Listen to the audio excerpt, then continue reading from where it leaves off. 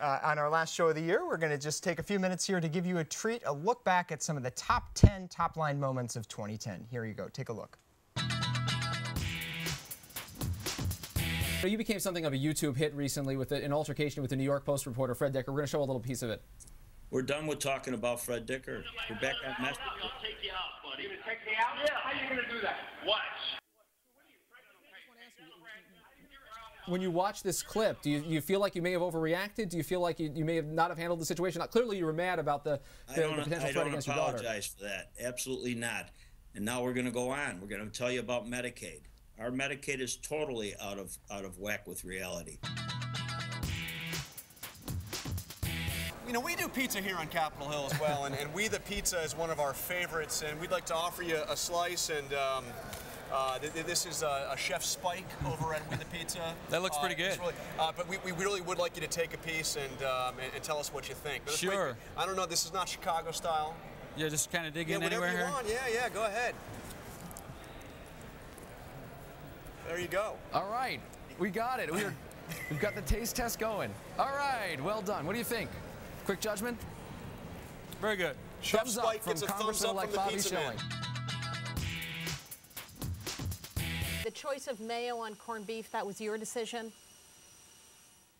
Well, you know, hey, you know, they say that's a half Jewish sandwich, but I'm a male guy. I can't help it. All right. Well, we can't endorse, but that's right. I eat mayonnaise on everything. You know.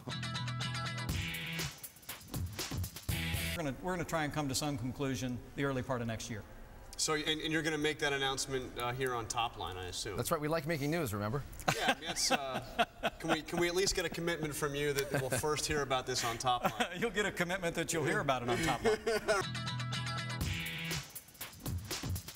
Are you going to do something then to help your candidate in Alaska? He has $4,000 in the bank right now. What's his name, by the way? Well, our candidate in Alaska. Yeah, what's his name? What's his name? Well, his name is not Lisa Murkowski. His name is not Lisa Murkowski. Yeah, let's break it. Let's break it. Yeah, I was thinking, if I do, I'm either going to skip it all together, but then everyone, like, you're damned if you do, you're damned if you don't. Then everyone's going to say, did she intentionally skip it? Right. So I was thinking about just going as Dorothy. You know? That's perfect. I killed the witch. There you go. There it is. There it is. Excellent. you have a lovely singing voice, and I'm not just saying that. I really, because we've listened to it in the YouTube clip and elsewhere. I'm wondering if you'll sing us a couple of bars of Sweet Home Arizona, or maybe another synopsis of your campaign. Well, the fact is, I'll sing it, but I want everyone to go to our website, rodneyglassman.com, and learn more about all of our issues. But it's Sweet Home Arizona, where the skies are so blue. Sweet Home Arizona, it's time to retire John McCain. At the end of the day, it's Sweet Home Arizona, where the skies are so blue. Sweet Home Arizona, John, it's time to retire you. We're almost out of time. It's a system that is broken, and so there does have to be change. There has to be transition. Okay. But for now, those that are dependent on it, we've got to keep those obligations. Very quick question, just a yes or no answer. Do you favor this extension of unemployment benefits that the Congress is going to vote on, the Senate's going to vote on tomorrow? The unemployment compensation benefits have got to, first of all, it's not constitutionally authorized. I think that's the first thing that's got to be looked at, so I do not favor their extension.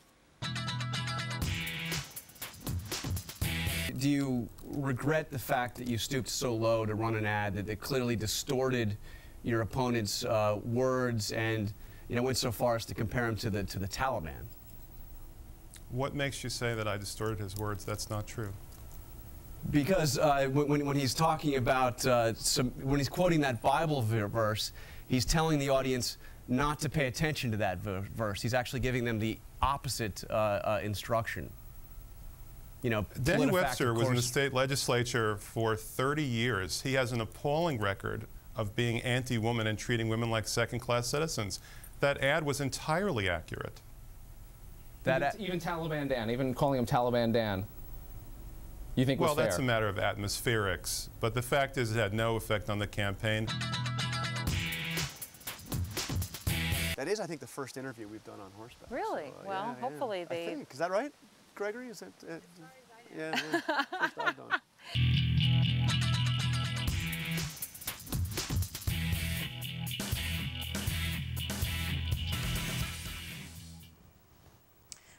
All right, that's it for us for 2010. See you in 2011. Have a great new year. That's right. Remember to follow us, twitter.com/Amy Walter, twitter.com/Devin Dwyer. Have a great one tonight, and thanks for watching with us.